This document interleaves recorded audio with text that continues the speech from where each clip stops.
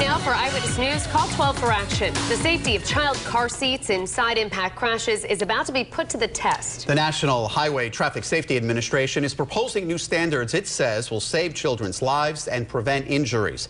Problem solver Susan Hogan joins us now with the details. Well, when we strap our children into their car seats, we assume they're going to protect them in a crash. While car seat manufacturers claim they are safe, they're now being asked to prove it.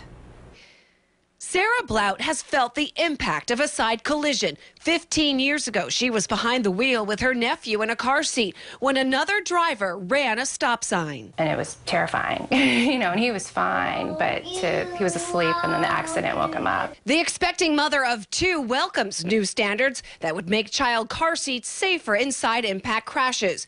Many seats on the market claim they are safe in side collisions. Now the government wants them to prove it. The National Highway Traffic and Safety Administration is really more interested in just how the car seats react in a car crash, not so much the specific vehicle. We've done a lot of work to protect children in frontal crashes with existing standards, but the one area where we haven't yet addressed is the side impact crash. Under the proposed standards, the new seats would have to protect the child's head from the car's door being crushed in a side impact accident. The impact of that crash could sadly send their head into the door and cause serious injury.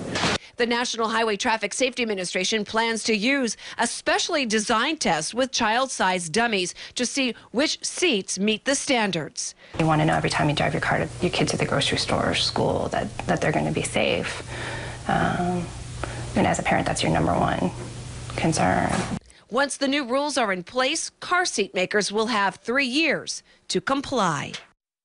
Now, the National Highway Traffic Safety Administration says the new rules will save 5 children's lives and prevent 64 injuries a year.